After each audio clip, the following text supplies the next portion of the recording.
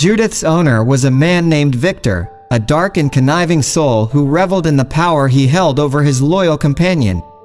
He found perverse pleasure in making Judith suffer. To feel dominant and powerful, he would chain her to a rusted, old post in his backyard and leave her there, exposed to the elements, without food or water for days on end. In the frigid winters, Judith shivered in the cold, longing for a blanket to wrap herself in. She yearned for toys to chase and bones to chew on, but her world was devoid of any such luxuries.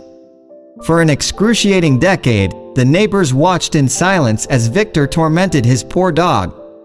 They couldn't bear the sight of Judith's suffering, but fear of getting in trouble or being labeled as thieves kept them from intervening. They closed their curtains and turned a blind eye to the injustice that unfolded right before them. Every bark for help, every whimper of despair, went unanswered. But Judith's fate was about to change. There was one neighbor, Sarah, who could no longer tolerate the torment. She couldn't look away any longer. She had seen enough of Judith's suffering, and her heart ached every time she glanced out of her window and saw the forlorn dog chained in the yard. She gathered her courage and reached out to a local animal rescue organization, explaining the dire situation. The rescuers arrived at Victor's house. The scene was even more horrifying than they had imagined. Judith lay in a pit of icy mud, her once golden fur matted and filthy. She was emaciated, dehydrated, and unable to walk. The rescuers approached the trembling dog, their hearts aching with empathy.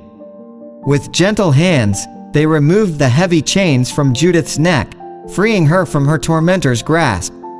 Victor, realizing his evil deeds had been exposed, made a hasty escape, vanishing into the shadows.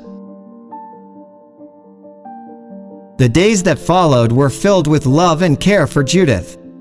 She was given nourishing food and fresh water, a warm bed to sleep on, and the toys she had longed for all her life. Slowly but surely, the light returned to her eyes, and her spirit began to soar. Neighbors who had once turned a blind eye to her suffering now rallied together to support her recovery and find her a forever home. Judith found a family that cherished her, a family that understood the true meaning of loyalty and compassion.